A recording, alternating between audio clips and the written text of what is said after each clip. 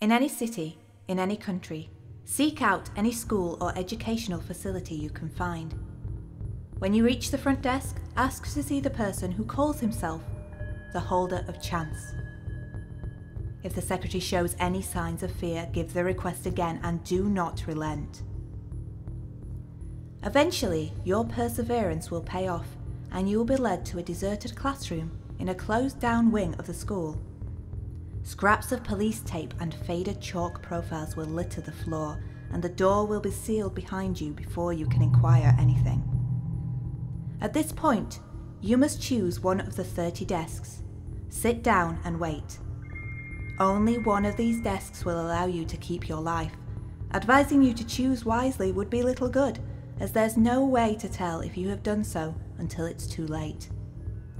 After a short wait, you should begin to hear things. Children laughing, droning lectures and the occasional snore. But these are merely echoes of a time when the classroom was host to nothing more devious than homework and pop quizzes. As you wait, the sounds will slowly change. Where there was once laughter and lectures, there will now be screams of agony and howls of despair. Shades of the classroom's horrible history will begin to take shape around you. Do not fear the shapes, as they are harmless. The beast they can coalesce into, however, is not. As your wait continues, the shadows will grow more numerous, and the classroom's history will unfold in increasingly gruesome detail. This part has driven many men into fits of tears, and more still into madness. Should you reach the end of this macabre production with your sanity intact, you will find out if you have chosen wisely. If you have chosen incorrectly, the shapes will take form. They are hideous mockeries of what they were in life, half-formed doppelgangers of those long dead. There is no escape from this room now. They will tear you apart ever so slowly, taking twisted delight in inflicting the pain they have suffered on someone else. It will take you days, perhaps even weeks to die. The only consolation you will have is that you will likely lose your sanity after the first few hours.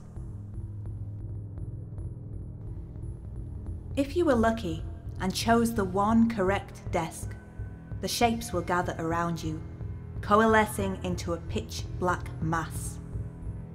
When it disappears, you will find yourself in the most lavish casino imaginable. It is populated by those who have played the game so long that their flesh has long since rotted away, for death is forbidden from entering this casino, and yet still play, hoping to gain their freedom. The casino has but 2 exits. One leads to a wasteland where fell beasts roam and nothing but certain death awaits. The cost to pass through this is 4 silver coins. The other door will take you to what you seek, and it's the only chance for you to leave with your life. The cost to pass through is 5 gold coins. You will be holding a single silver coin in your hand. Don't fret. As long as you are in this casino, you can never have any less than this 1 coin.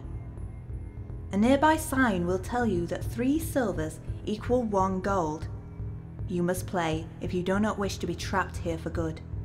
But remember the old casino's boss's idiom: you can't beat the house.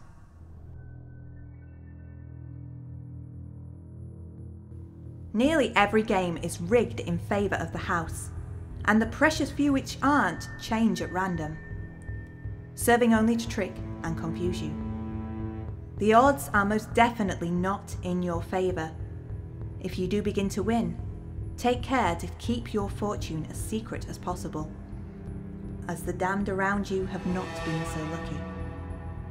Bear in mind that you cannot die in this place, and that boastfulness may inspire them to turn on you in a fit of jealous hatred, ripping great chunks of flesh out of your body until their jealousy is quenched and their bloodlust sated. If, against all odds, you manage to gather the 5 gold coins to enter the door unmolested by the other gamblers, you will find yourself in an elevator. It will take you up to an office even more opulent than the casino below. Behind the desk at the far end of the room will sit a skeletal figure, dressed in the finest suit you will ever see. Approach the desk and stand before it, asking only one question. Will you roll? It will nod and produce a pair of dice from its jacket. Call the roll, evens or odds. If you lose, the skeleton will grin and you will take its place, waiting thousands of years for the next seeker to be so lucky as to reach your new abode. If you should win, however, it will let loose a wail that will unbind the magics that hold the place together. Death will finally enter the casino below, granting the wretched gamblers the rest that has for so long been denied them. As the casino disintegrates around you, stand perfectly still. Hopefully, you will not be taken with it. But if you are, there is no being in this world who can say what will happen to you. If you were not taken, you will reappear in the classroom. It will be exactly the same as you left it, save a mound of dust and rotting cloth at your feet. Within it, you will find a pair of dice. As soon as you touch them, the door will unlock. That pair of dice is object 75 of 538. With every roll, they take another life. Will yours be the next they claim?